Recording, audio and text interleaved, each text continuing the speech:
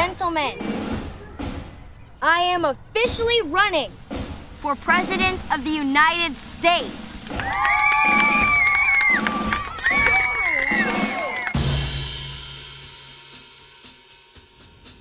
I don't need anybody's money. It's nice. I don't need anybody's money. I'm using my own money. I'm not using the lobbyist. I'm not using donors. I don't care. I'm really rich, and I'll show you that. People love the wall. We have to have a wall, we have to have a border. And in that wall, we're gonna have a beautiful, big, fat door where people can come. They come into the country. A beautiful, and big, fat door? I will get more Latinos than anybody else. I have thousands of Latinos that work for me right now. I would do things that would be so tough that I don't even know if they would be around to come to the table. What sort of things, though? I would take away their wealth. I would take away the oil. What you should be doing now is taking away the oil. Bomb them!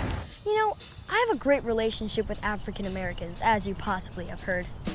I just have great respect for them. And, you know, they like me, I like them. China, China, China, China, China, China, China, China, China, China, China. Hey, I'm not saying they're stupid.